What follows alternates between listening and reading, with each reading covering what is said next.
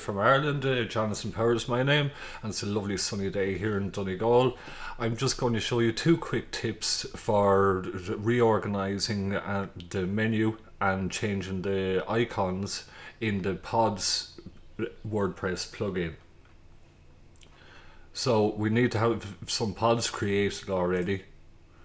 So we'll go over to edit pods, and you can see that my books menu item here has a little pin and everything, and that's also used here and here. So we want to change this to something more unique that will stand out for your client, because using the same icons is going to be pretty confusing, obviously. So we'll go into books and we'll go to admin UI, and down here we have menu icon. So what we want to do is go over to Google, we'll search for WordPress icons, and that brings us to one of the developer pages, and this is really brilliant. So we've loads of different icons, and to make it simple for us, we've a little search here, and if we go in books, while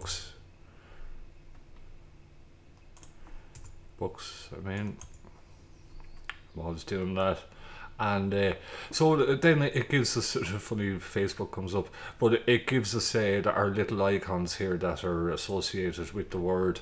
So to install this, then the top value here, icons -book, we'll just copy that and we'll put it down here to menu icon and click save pod,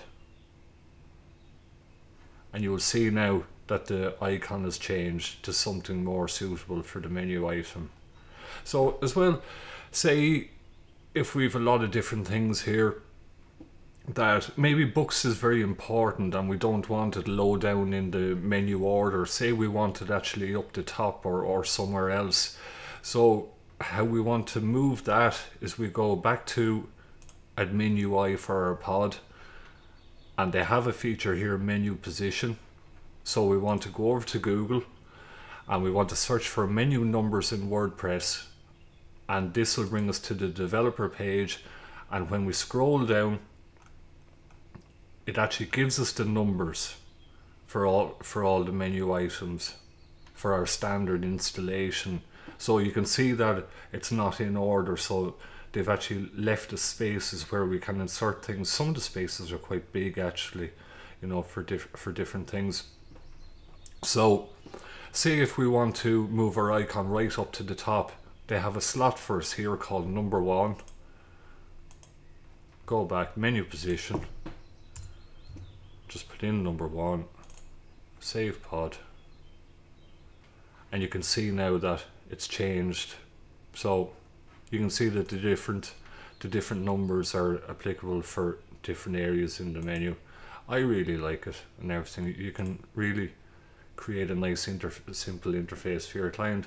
So I hope you enjoyed the video, folks. Thanks very much. Bye for now.